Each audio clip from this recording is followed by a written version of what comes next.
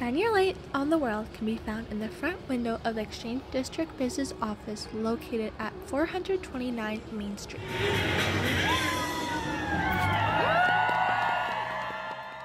And on Friday, March 3rd, the Exchange District was shining with both lights and smiles as people packed downtown to attend Lights on the Exchange and First Friday. March marks the last month for Lights on the Exchange. The festival, which started on January 21st, runs until March 21st and is a partnership between the Exchange District Biz and Artspace. The festival showcases lightworks from Canadians on and in the historic buildings downtown. The night had people walking around looking at the art as well as attending the last night of Poet in a Box, a collaboration of B-Boy Galley reciting poetry in a storefront window set by Shanila Boudou. So when you receive that and go home. This Friday also marked the third First Friday of 2023, an event the Exchange District first launched in 2010.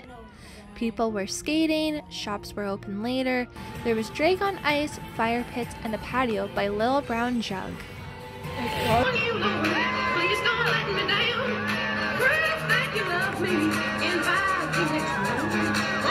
Gets people out of their place. Gets families out of their places. It's special. We're sharing the winter, we're sharing the ice, we're sharing drag.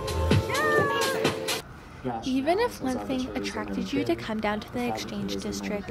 Actually, she recommended me to watch Drag on Ice. I also like candy, and there's a bunch of candy stuff in different stores, so that's why we went. You were in walking distance from something else happening. The ice rink is fantastic. And then there's Arts Junction, let's be real. And the food is pretty good too. The food's great around here. To find what the Exchange District can offer you, take a walk at lunch, come back at night, or visit exchangedistrict.org. For The Projector, I'm Neely Hammerberg.